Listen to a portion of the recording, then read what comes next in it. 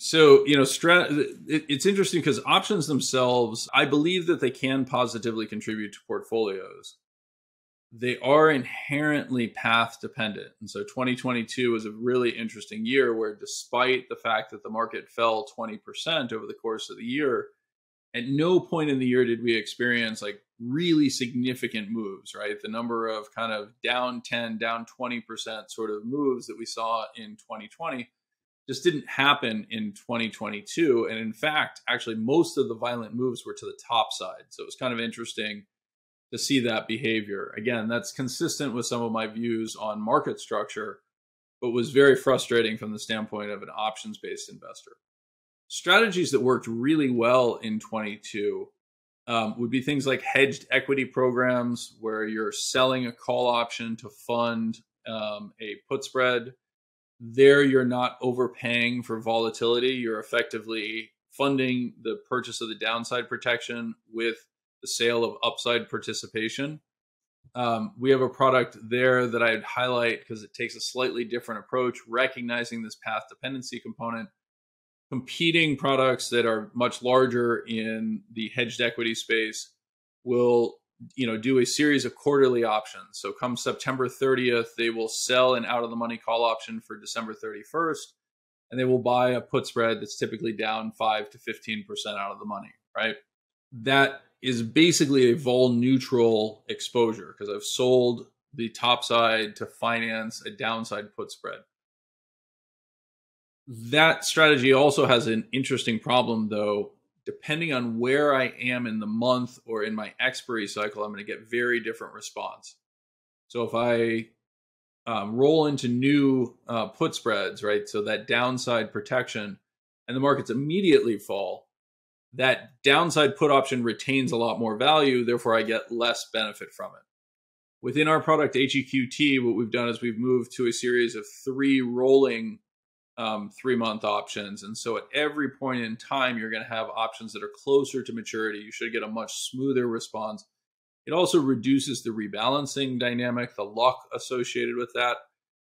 And finally, it actually gives you better strikes because you're continually resetting. So you constantly have stuff that is nearer the money or further out of the money in the form of the call spread or the call that you've sold. I love products like that because we're taking an idea that's already out there and we're applying a little bit more rigor to the design of the product. And it's doing exactly what we would hope, delivering excess performance. Within our convexity suite, we typically are taking a beta exposure to the S&P and then modifying that either with downside protection or with increased upside participation. That was a very challenging product for all the reasons that I highlighted earlier in the year. We've made a lot of investments to improve that, and we're excited for 2023. We're hoping that we can show much better performance there. Other option-based products that we have, PFIX is a product that we use in the interest rate space, an area where people don't typically think about options. PFIX is what's called a payer swaption. So it's been a beneficiary of rising interest rates. The real benefit to a payer swaption is compared to, say, shorting bonds, is that it has positive convexity in your favor, right? Meaning I can risk a relatively small sum of capital and make multiples of that if I encounter much higher interest rates. Shorting bonds, by definition, has negative convexity, right? As the bond falls in price, the interest rates that I am ultimately forced to pay rise, as well as the quantity that I'm short actually falls, right? So my losses are magnified relative to my gains as we move forward. So that would be another example of a product that we use. And then 2 others that I guess I would highlight. One would be SVol, which is our short volatility.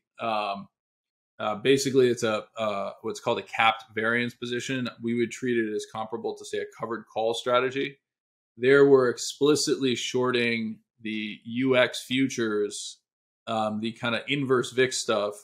And for those who have followed my career at all, like one of the trades that I did that was well known was betting on the blow up of those products back in 2018. That turned out extraordinarily well. We've taken the insights from that experience and incorporated that into SVol, where we're buying protection at the same time that we're selling the overall index. giving us a better risk managed profile than you would have if you were simply short volatility. And then the last product I would just highlight is actually there's two more I would highlight. One is CTA, which is a managed futures product that doesn't explicitly have options in it, but the trend following dynamics behave very much like an option. That's an area that's super attractive if we're not sure about what's going to happen to prices. And again, as I'm highlighting, I'm suggesting that we have increased volatility more than certainty, right?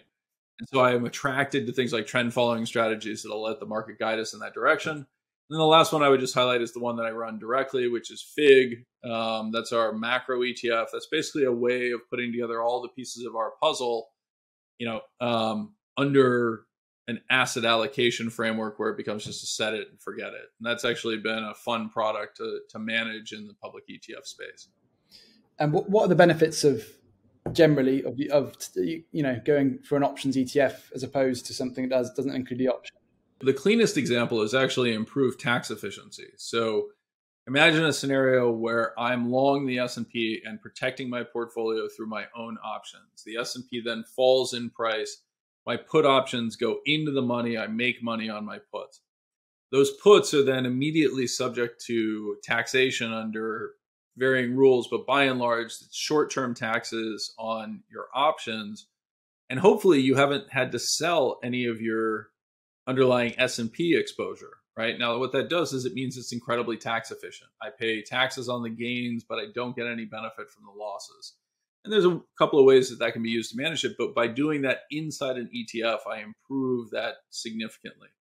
I also candidly am just taking away a lot of the responsibility from that. One of the reasons why registered investment advisors, your traditional financial planner, et cetera, don't do a lot with options is that it's a very small portion of the portfolio, right? So within our flagship products in the convexity suite, like the option load should be kind of in the 2 to 3% of the portfolio range. We're spending a lot of time thinking about that 2 to 3%. From an RIA standpoint or an asset manager standpoint, that can be a real pain in the tuchus, is I guess a technical term we can use there. So those are the key advantages.